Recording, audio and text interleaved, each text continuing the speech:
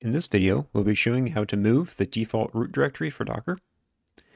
You may want to change the default root directory if you have additional disks mounted that have more space than your root drive, or you just want to clean up your directory structure to put all files in a single place. Here, we're using a DigitalOcean's droplet that was set up using their marketplace image for Docker. And we can find the Docker root directory by running the docker info command and searching for Docker root directory. So here you can see it's set at var lib docker, and this is the default on most installations. Yours is probably the same. So there are two ways to update the Docker root directory. The first is to modify the Docker service configuration. And we could do that by first getting the status of the Docker service using systemctl. So systemctl status docker.service. And this will give us what configuration is currently loaded. You can see here it is lib systemd system docker service. So we'll want to go and modify this file. And this section we're looking for is specifically the execute start of the dockerd service. Now dockerd takes extra command line with the -g command, where you can give it a default root directory. And we'll use new docker root dir and save.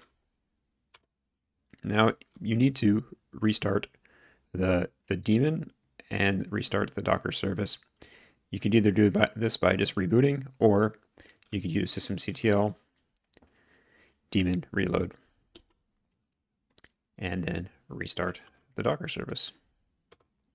And we can verify that our settings have been put in place by going back to Docker info and finding our root. Here we go, Docker root directory set up to new Docker. So this is all fine. However, your Docker service configuration might get overwritten if you update Docker, which is not ideal in most cases. However, if you're stuck on a single version, then this will be fine for you. So let's go and reverse these settings, and then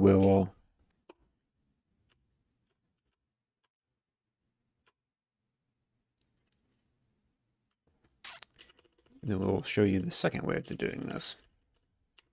Just get rid of that altogether. Hit save, and then we could reload our daemon again and restart Docker and Docker info, and boom, we are back to our default. So the second way to modify your root directory is to go and actually add a new configuration file to Docker. And you'll do that by creating the file in etc docker daemon.json.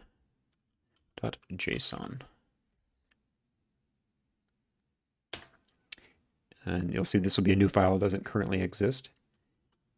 And we will want to, since it's a JSON file, use appropriate structure. And the setting we want to set is data root. And we will set this to new Docker root.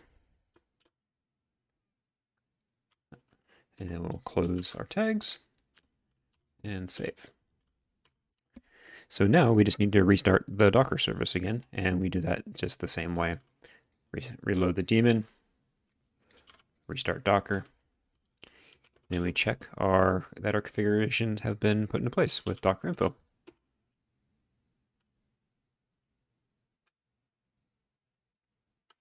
Oh, and that didn't look to take effect. So let's go ahead and check what we did here. We mistyped the name of the file. It's etc docker daemon.json. So we'll just go ahead and recreate this. Data root, and that will be new Docker root.